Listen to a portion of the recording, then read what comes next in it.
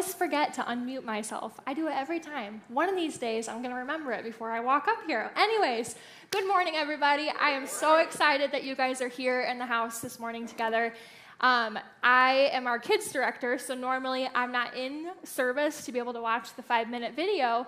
And this morning I was watching it, and I love seeing just how much God has moved over the past almost 8 years at New Life, and just being able to see the church, the people in this church, all of you guys making a difference in our community. And so it's really cool. It was very special to me, so thank you for being here this morning. As I said, I'm our kids director. My name's Aliea Roland. I absolutely love being the kids director here at New Life Church. I often will say, and I truly believe this, that it is an absolute honor and a privilege.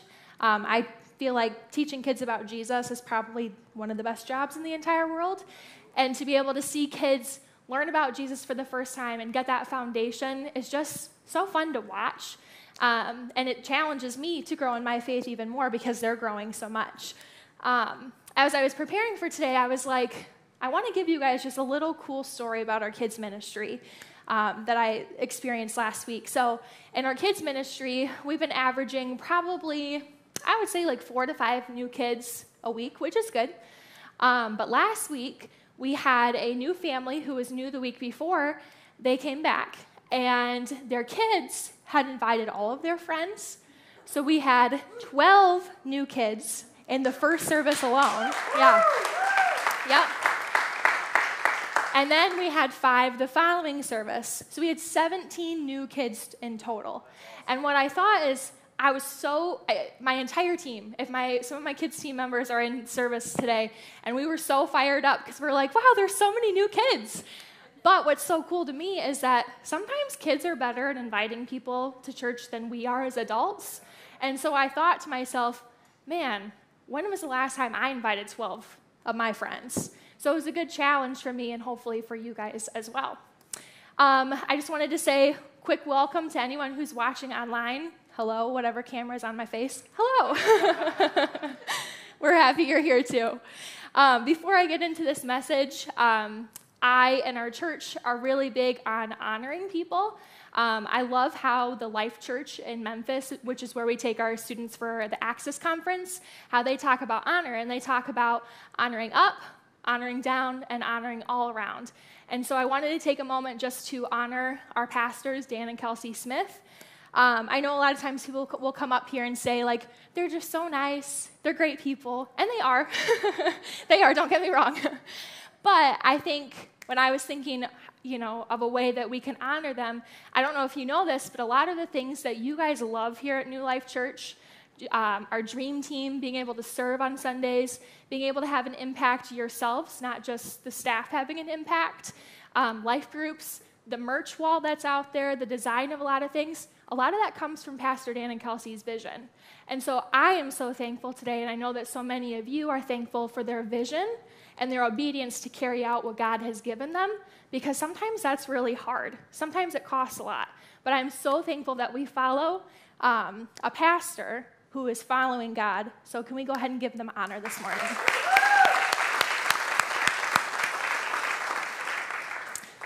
So this morning, if you're taking notes, which we say note takers are world changers, yep. If you're taking notes, I'll give you the title of it, because I know some people really like that. If my friend Jillian's in here, she likes that, so it's for you, Jillian.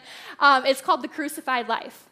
How many of you guys were here when we did the study on Ephesians? Anyone? Yeah. I loved that series. Did y'all like it too? Yeah, I loved it because I love being able to sometimes really dive into a book of the Bible and kind of go scripture by scripture. And I love that we're doing that now with the book of Galatians. So last week, Pastor Dan opened up the sermon series on the book of Galatians, and he talked about Galatians 1, 6, and 7, and the one true gospel. And he asked us a couple different questions, but one that stood out to me was he asked us if we thought we can earn our salvation, which, spoiler alert, we can't. And he gave us 3 different ways to live a life following the one true gospel. I highly recommend, if you missed it last week, go into that app that we talked about and go ahead and watch it on there. It's awesome. So he also really did a good job of teeing up my message, because a lot of Galatians is about the same sort of thing. So you might hear some things today that you heard last week, but it's a good continuation of what we learned last week. So if you have your Bible here today, go ahead and grab it out. I brought my own Bible today. This one's new. It's a little bit heavy. I was like, wow. I was like passing it to the kids team, and I was like, you can get an arm workout with this thing. But my other one's covered in coffee stains, so I figured this one was better. Yeah. If you have your Bible, go ahead and open it up to Galatians 2:11 through 21. While you're getting there, I always like to say, sometimes you might read the Bible, and you might read it, and it might totally just go right over your head. Anybody ever have that happen before? Yeah. And so my husband and I really are big into reading something in a different translation. So maybe today, hopefully today I do a good job explaining it. But if you're finding in your Bible, I don't really get this, try something new. Is everybody there? Yep. Cool. All right, let's get started. All right. Here we go. But when Cephas, hold up. Some of you guys in your Bible, you might have the headings, and it says that Paul opposes Peter. So you might be thinking, who is Cephas? Like, who is this guy? That's another name for Peter in Aramaic, which is this language that Jesus and a lot of the people during this time period spoke. So it's Peter, don't worry. So when Cephas came to Antioch, this is Paul speaking, opposed him to his face because he stood condemned. For before certain men came from James, he was eating with the Gentiles. But when they came, he drew back and separated himself, fearing the circumcision party. And the rest of the Jews acted hypocritically along with him. So even Barnabas was led astray by their hypocrisy. But when I saw that their conduct was not in step with the gospel of truth, I said to Cephas before all of them, if you, though a Jew, live like a Gentile and not like a Jew, how can you force Gentiles to live like Jews? I'm going to be really honest with you guys. I probably have read the book of Galatians probably 10 times in my entire lifetime. I don't think I've ever actually read that part. I think I've always glossed over it because I read it and I was like, okay, this is cool. But even as I read it, the first time I read it, I was like, what is this trying to tell me? And then I read it again, still thought the same thing. So I had to take my own advice and look it up in a different translation. I like the Amplified version because it has a little bit more fluff to it, and I like that. And I had to read it. So let me go ahead and explain it for you guys too. So before I do that, I want to set the scene. So in this, Paul, Barnabas, and Peter are all in Antioch, which Antioch is a city that in modern day is on the border of Syria and Turkey. And they are there as Jews, and they are amongst Gentiles. So they're eating with them, they're hanging out with them, they're teaching them about the good news. So they're having a good time. Well, back in Acts chapter 10, which if you've never read Acts chapter 10, please go read it. It's probably one of the coolest chapters in the Bible. I really like it. But in Acts chapter 10, God gave Peter a vision. And what this vision was is that God shows Peter that his goodness and his salvation isn't just for the Jews, it's also for the Gentiles. Now, at the time, the Gentiles were considered unclean. They weren't allowed in synagogues. They weren't associated with a lot of the Bible. They were kind of seen as outside of it. So when God showed him this vision, that meant that they were supposed to be one and they were united in their faith. So we know that as this continues, we see that Peter is kind of taking a step back when other Jewish people come that are maybe more focused on the law. It says in here, it calls them the circumcision party, which, as Pastor Dan talked about last week, they were more focused on the ceremonial law, the different sacrificial practices that you did to remove your sin, as opposed to the relationship. And we know that ceremonial law was abolished when Jesus died on the cross for our sins. So Peter is bending to fit in with the other Jews, maybe because he's a little bit nervous, maybe because he thinks that they're going to think less of him. But in the Amplified version, it says that this act of removing himself and the other Jews going along with Peter it ignores their knowledge that Jewish and Gentile Christians are united under the new covenant and one faith. And Paul calls them out for it because he knows that's not what this is all about. Let's go ahead and continue in 2:15 through 21. We ourselves are Jews by birth and not Gentile sinners, yet we know that a person is not justified by works of the law, but through faith in Jesus Christ. So we have believed in Christ Jesus in order to be justified by faith in Christ and not by works of the law, because by the works of the law, no one will be justified. But if our endeavor to be justified in Christ we were to be found sinners, is Christ then a servant of sin? Certainly not. For if I rebuild what I tore down, I prove myself to be a transgressor. For through the law I died to the law, so that I might live to God. I have been crucified with Christ. I no longer live. It is no longer I who live, but Christ who lives in me. And the life I now live in the flesh, I live by faith in the Son of God, who loved me and gave himself for me. I do not nullify the grace of God, for if righteousness were through the law, then Christ died for no purpose. I love that passage. It's so beautiful. I love that this is such a good picture of our Savior. I love that God doesn't require us to jump through different hoops in order to earn salvation from him and his love. He freely gives it to us through his grace and his love for us. Pastor Dan talked about it last week. Our good deeds don't get us into heaven. The ceremonial law that they're talking about it's ceremonial law.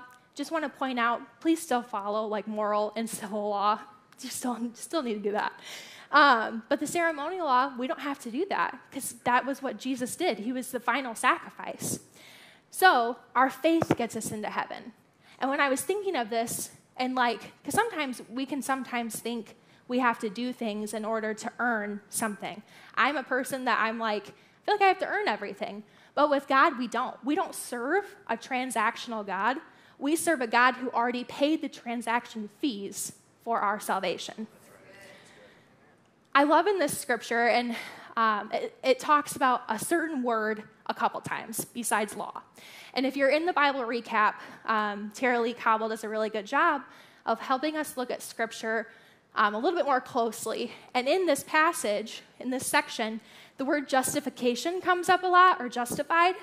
And I had to look up what justified means, because when I think of justified, my biggest thought is, how many of you guys have ever made a purchase before, maybe for your house, maybe if you're a girl or guy, maybe a new shirt that was a little bit more expensive than you should have paid, and then you're like, okay, well, I made this much money working at work overtime, I did X, Y, Z, so that way, for me, when my husband would come home, I would already have a bunch of good reasons of why I bought it. And it would kind of soften the blow of I spent X, Y, Z on this, but you know what, I did this and this and this to make up for it. That's not necessarily what justified means in this.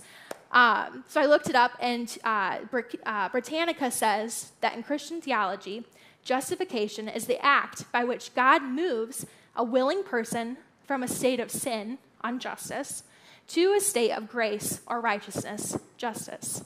And I love that. It's a willing person. You have to be willing for God to move you from your sin in order to have that grace. It's a both and. We weren't removed from our sinful state because of our deeds. It doesn't say in here, because you did X, Y, Z, you completed the checklist. It's because of the grace of God and his righteousness. So my sermon is about the crucified life. And if you're listening closely, or maybe you know this because it's probably one of the most quotable verses in the Bible, Galatians 2:20 says, I have been crucified with Christ. It is no longer I who live, but Christ who lives in me. And the life that I live now in the flesh, I live by the faith of the Son of God, who loved me and gave himself for me. I love that. It's one of my favorite verses because it really helps us to be able to come down to the thought of what does it mean to be a Christian?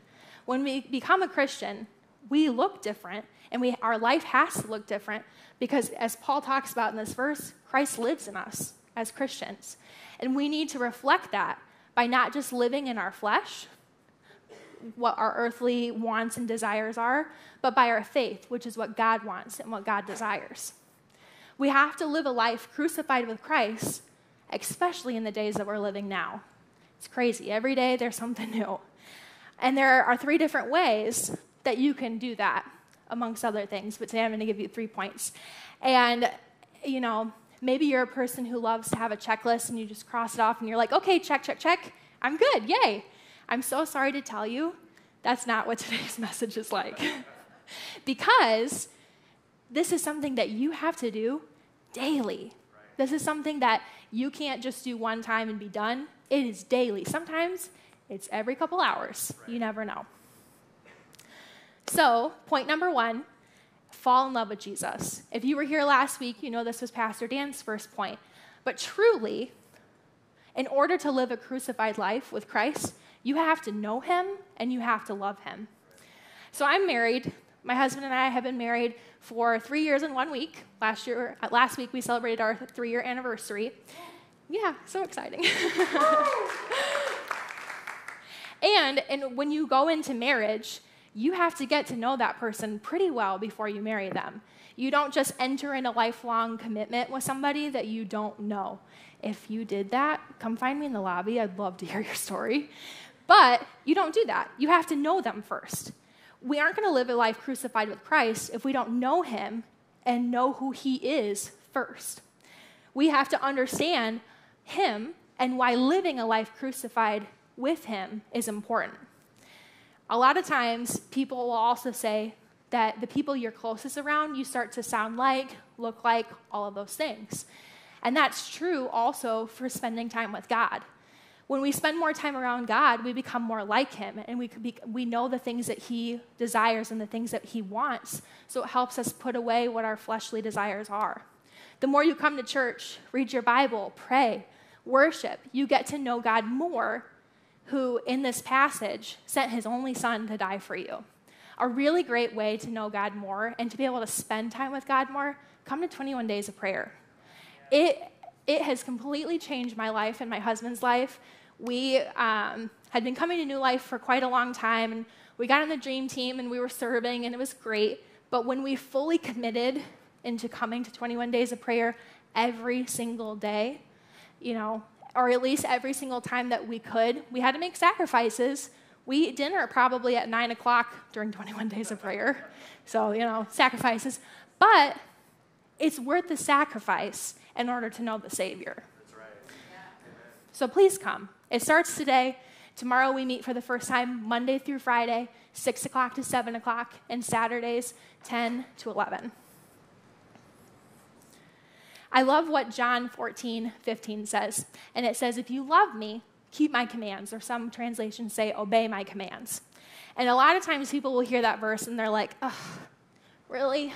I don't want to have to follow a lot of rules. This isn't fun. Being a Christian isn't fun because I don't get to do what I want. But they're not living on the right side of that comma.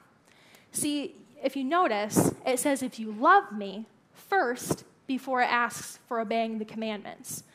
And what I love about that is it shows us that we can't follow God's commands if we don't love him fully first. He calls us to live to a higher standard and to a life that looks different to what the world says is good. But that's the whole point of living a crucified life. Point number 2, it says to die to yourself daily. In 1 Corinthians 3:16, it says, this is Paul talking to the church in Corinth. It's one of his letters. Don't you know that you yourselves are God's temple and the Spirit of God dwells in your midst? I love that. God, when we become Christians, the Holy Spirit comes into our hearts and dwells in us. So each of us has God's Spirit in us. In order to live a life crucified with Christ, we have to remember that in our daily choices. We have to think, is this choice of my flesh or is it in my faith? And we have to decide if it's something that we have to die to ourselves on. And this means no longer saying yes to things that maybe make us feel good, but they're grieving the Holy Spirit and the Spirit of God that is inside of us. So I actually had an example of this that happened a couple weeks ago. And so a little bit more about me. I'm 27. I'm married. I don't have any kids yet. So my husband and I have this little thing called downtime. And the parents in the room are like, what's that? So in my downtime, I love watching a good movie or a TV show. Like that is like my favorite. That's my favorite. That is what I do when I go home. It's awesome. I grew up in a house where we watch movies all the time. In that house where I grew up, we would watch a lot of things, but my parents were very particular on what we were allowed to watch. Some would maybe say sheltered. I say smart, but you can decide. Amen. Just saying. But because I wasn't allowed to watch a lot of things, when I left to go to college, I was like, free for all. I get to watch whatever I want. And I did. Mom, I'm so sorry.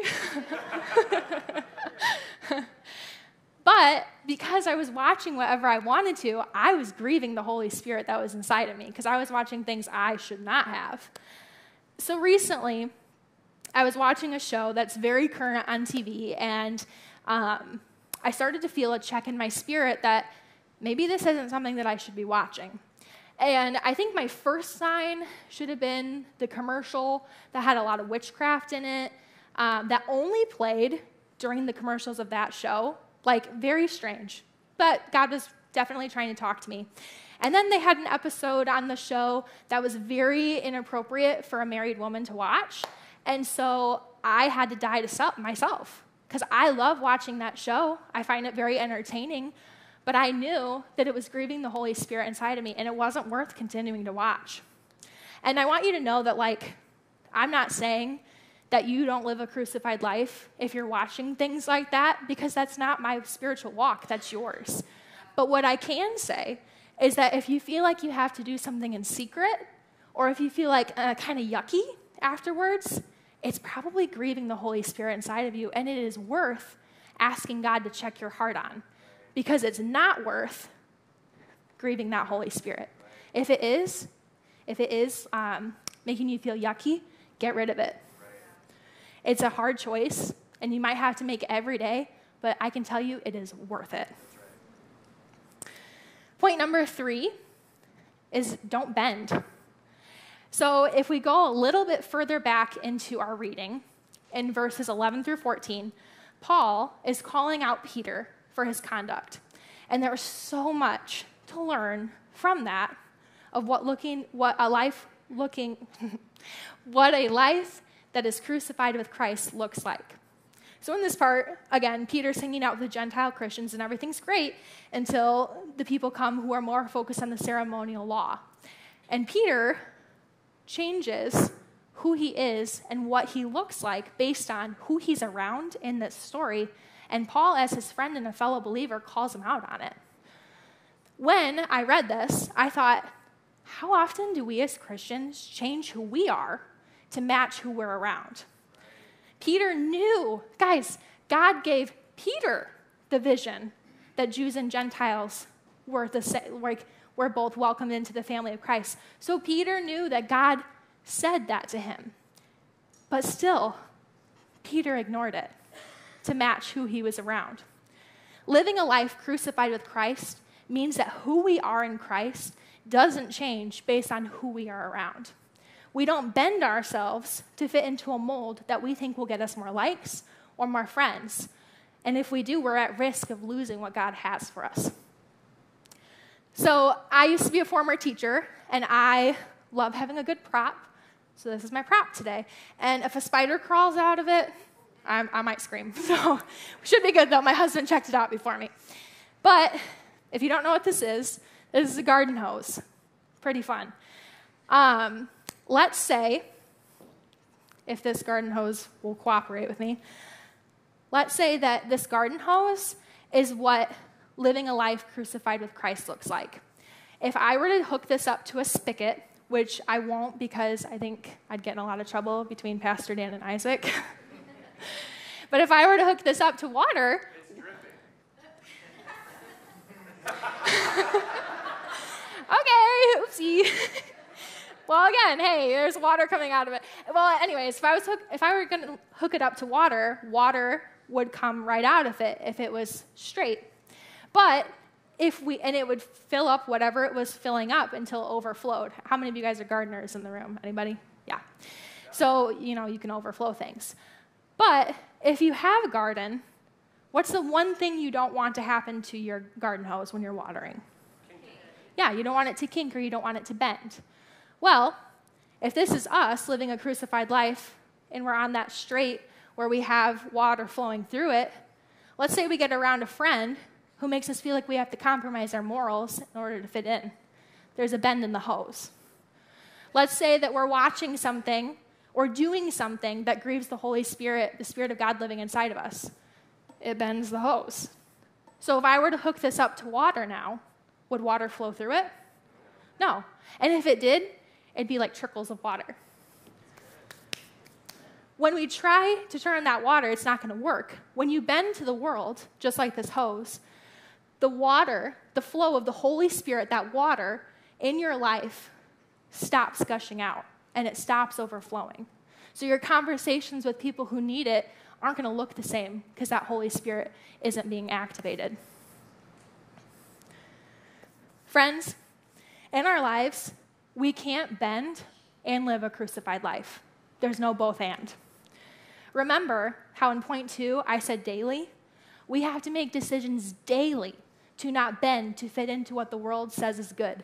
And today that's hard. It's hard to determine, but we have a thing right here. The thing right here tells us what we're not supposed to bend on. We're called to a higher standard because we know the truth of the gospel.